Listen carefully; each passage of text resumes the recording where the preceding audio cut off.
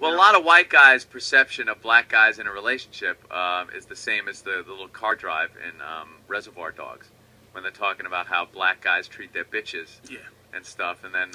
That's why white guys kill their wives on a regular basis. One OJ, yeah, but what about the constant white guys putting anchors on their pregnant wives, killing the new guy who fucking went to England. White guys do that all the time. You know why? Because they have this real, this illusion of how women want to be treated, and they do too.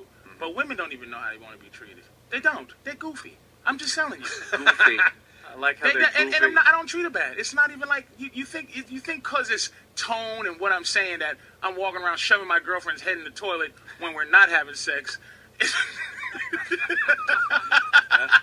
But it's a direction thing. If you don't give your girl direction, she'll give herself direction. And everybody's running around with like their heads cut off, with chickens with their head cut off. Yeah. I'm just letting you know. It's oh, you fuck him. He don't know what he's talking about. But white guys always end up killing their wives because white women are nitpicky. See, here's the difference. I'll give you two differences: black woman and white woman. How they do things. I like this.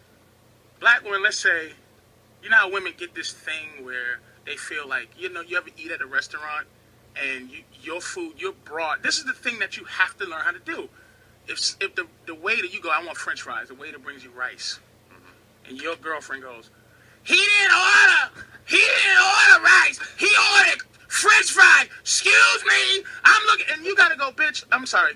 I can be in control of my own fucking carbohydrates, bitch. Do not feel you need to protect my fucking plate.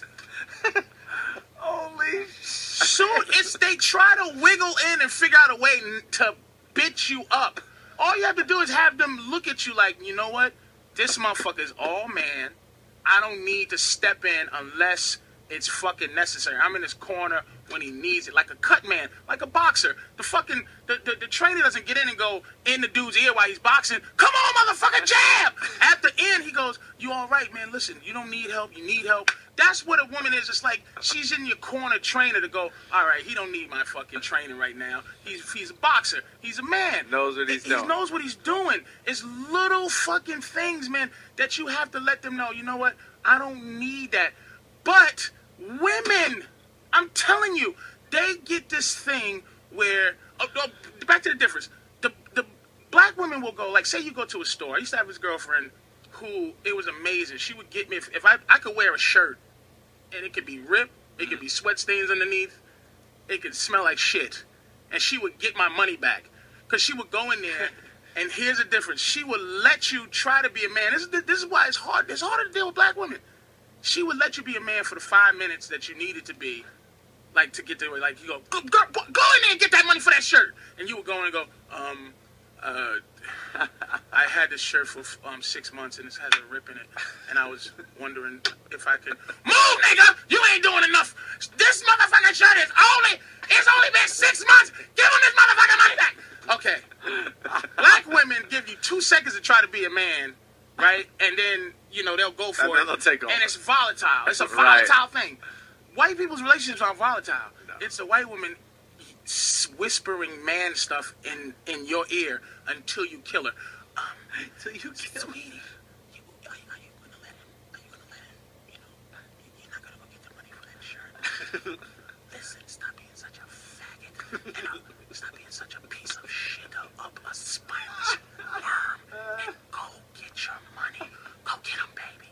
Go get him. Go, you're a man. Supposedly, you're a man. That's what I heard. And this constant needling and constant fucking in your head until you fucking kill her. You snap and choke.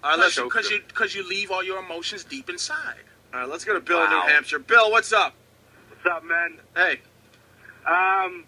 Patrice, just getting divorced, an 11-year relationship, started dating this broad, kind of hanging out with her all day. I'm not really dating her, I'm just becoming friends. I want to know, how do you think I should play it? White girl, got a kid, I got kids. You're just hanging out and shit like that. But I don't know, I feel a little, oh, geez, this is a little gay on the radio. But that's, I don't know, how should I But you don't sound like you have a specific problem that need be addressed. No, it's just, I guess it'd be the wife and her ex, those situations, dealing with the exes and the fathers and the mother of the babies. Oh, just, my girlfriend got a baby from another dude. I don't even know. Oh, really? Yeah, I don't even know the motherfucker. Really? I never met him. Don't want to meet him. How do you play that? I have sex with his baby's mama. That's his situation. See, that's the thing. You can't be so attached to that body, man. You forget it. It's like you're never gonna meet a girl whose hymen ain't broken. You know what I'm saying? None of them are special. How old's the kid? It's about 7.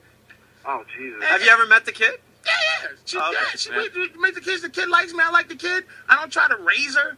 She just has to respect me because I'm a grown man. When the kid's father comes around, what do you do? He don't come around. And if he did, I'd be. They know I exist. I buy her beds and shit. I buy her like toys. I'm really, you're playing. Yeah, I really confuse the issue with shit because Right. I'm a nice.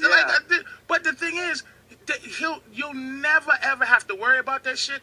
Concentrate on your relationship with this chick. I'm telling you, don't worry about it. Here's the thing, man. A good relationship is always one where the girl is a little bit insecure. Not like, oh, bitch, your breath stink or your head's fat.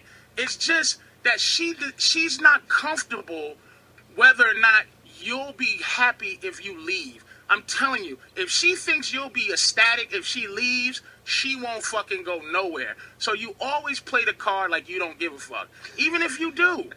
Nice. And the beauty of this whole thing is Patrice's girl is beautiful. She's gorgeous. Nice. She's beautiful. How you think a fucking mess like me could get a gorgeous girl? And I don't fuck with ugly bitches. I might fuck with an ugly bitch. It's all psychological. But I love beautiful women. I want to get. It's psychological. It's a mind thing. I can't outfuck anybody. Hey, my dick is. Hey, Patrice. You know, can't outfuck a guy. Some young guy with a good back. Before we